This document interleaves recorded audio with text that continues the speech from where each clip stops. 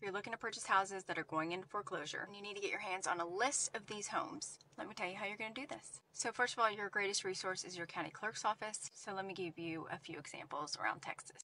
So for Tarrant County, it says right here, you can just go to their website. They literally have them on 24 hours a day and you can check out their list, or you can go to the county clerk's office and they provide computers where you can also check out the list. They do not print out the list for you. For Travis County, you can go to their website and it talks about how you can look for foreclosure notices, but also that there's actually an auction that happens the first Tuesday of every month at the Travis County Courthouse off of Guadalupe.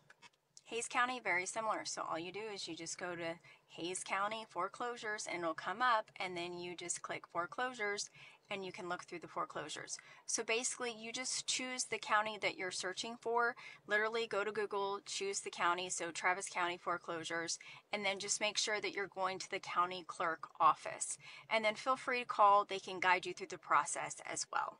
I just want to make sure that you are going through the county clerk office versus paying for some sort of website or anything for a list when you can always just get it for free. And of course, if you have any lending questions, Lux Mortgage Team and Jorge and I are here for you.